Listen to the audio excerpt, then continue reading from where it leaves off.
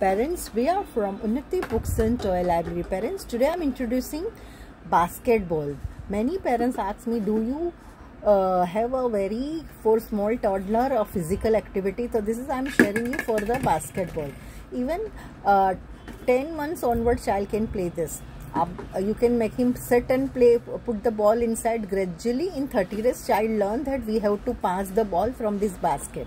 For adult children we have even many more stands. You can fix the stand according to the child height. Even 10 years child also can play.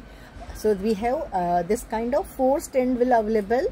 So as I say, according to the child heights you can make a basketball, and it's a really good game.